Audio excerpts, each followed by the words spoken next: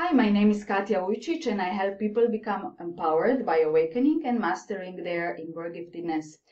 Feelings of inner potential and at the same time having a perception of not being good enough create intensive inner conflict in gifted people. Furthermore, this conflict deflects gifted people from further success and robs them from a bright future. What is standing in the way of seeing your giftedness and your potentials? A lot of gifted people, including myself, went through a storm of self-worth ups and downs. This vulnerable space can bring a negative outcome as limiting your potential or positive ones to recognize your self-worth and uniqueness. Commitment, trust and respect must not be directed to the goal but to yourself. It is time to stand up for yourself and trust. Faith is a pillar from the beginning of humanity. Connect to it and trust that your uniqueness has a purpose.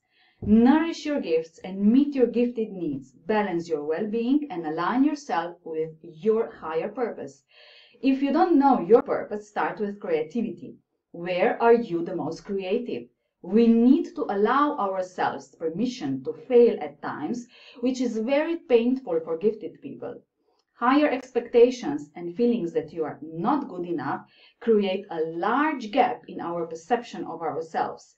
It feels like we are tearing apart. Our ego has the ability to hurt us to the depths of our soul. However, we must trust in our inborn intelligence and in our unconscious ability to heal.